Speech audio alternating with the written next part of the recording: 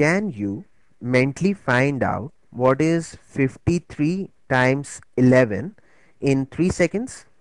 It's very easy, so give it a try. I know that you can. Your time starts now.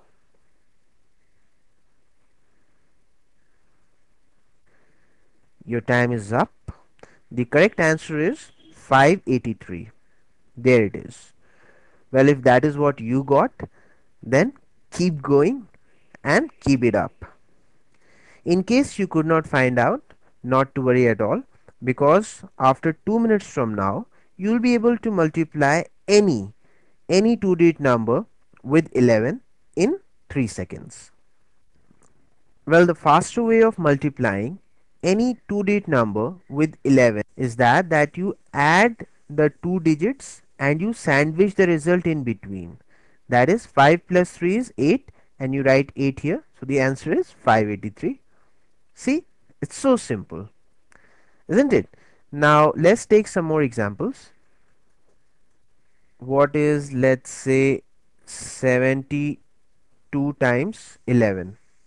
So you already said the answer. It is 7 plus 2 is 9. So the answer is 792. That's your answer.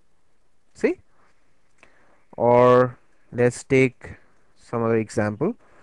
What is, now you try to do it this time, 81 times 11? So the answer is 8 plus 1 is 9. So the answer is 891. As simple as that. Okay. Now tell me, what is 75 times 11?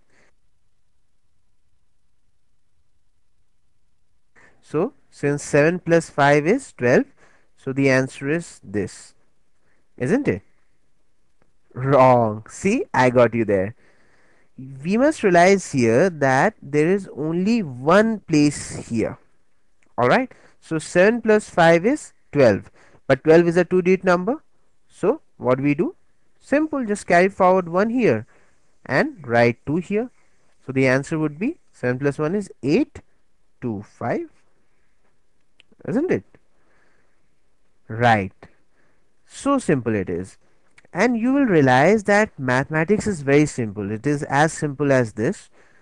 We'll be taking so many other examples, we'll be doing so many other things, so many other operations, and you'll realize that at the end of it, maths is easy, maths is interesting. Alright, so let's take one last example before we move on to the next trick. What is 63 times 11?